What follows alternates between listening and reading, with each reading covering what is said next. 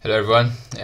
On this lecture we are going to talk a little bit about the image and understand how image is represented on this three-dimensional array and how can we easily manipulate an image with Numpy. So just to understand a little bit, so an image is represented in three-dimensional array, and this last NumPy array here would show how that it's represented. So it's a three-dimensional array. You have each dimension, or this z dimension, will contain data for a color, so or red, green, and blue. But when you are manipulating, or let's say applying image processing, we usually work only with two-dimensional array, where we choose just one color, and we will apply all the processing against one single color, because we are more interested in look at the, let's say, the representation of the image based on the edges and some other things. And so most of the time you don't need the three dimensional array, and you're going to see that a little bit here in this example. So this you're going to run if you are running this notebook on Colab, so to download some require asset. And here we read our image, and then you get the array with this representation of this image, and you can see this representation down here. You can see the shape. So as you can see, you have the, let's say, the size of the image represented. Each pixel from this image is represented as one position on the array, right? So you can see 1300 by 1950. It is the size of the image, and that's the position in our array. And you can see that there is this three-dimension array, which we already explained how it is here. We are gonna see that the data that is contained on this array, you can see that it's a three-dimensional array here, and each pixel on the array will contain a value for RGB representation. So on the pixel, on the very first pixel, we have 95 as a value for the probably the red, the red from the RGB representation.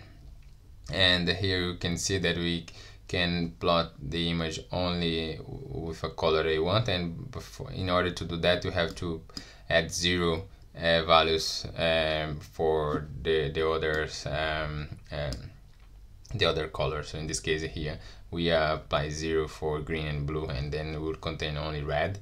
And down here you do the same, but this time to red and blue, and then you can only plot the green, and you did it for the blue as well. And here we pick up only one let's say only one dimension, and this way we ignore all the other dimension, and you just get one color, and in this way you just make it gray because you have only one color, and you apply this color map to gray.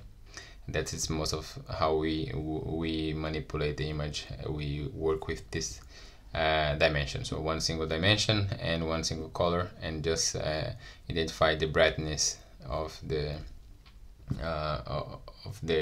color.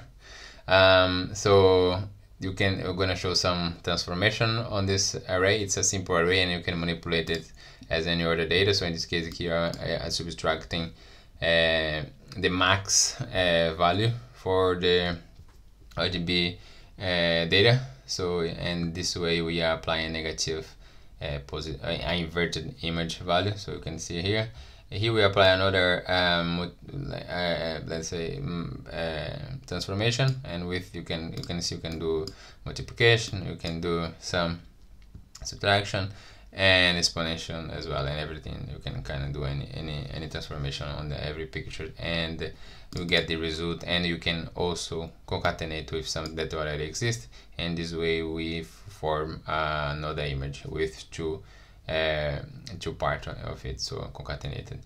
And here you can choose to crop as well the image, so you choose where from when to start until where to finish. On this here is the row, so we start 100. If you take, you see on this image, it will be more or less from here, and it will be until 100. 1200 would be more or less here. So, and the 600 would be more or less here, and you can see where it's cropped.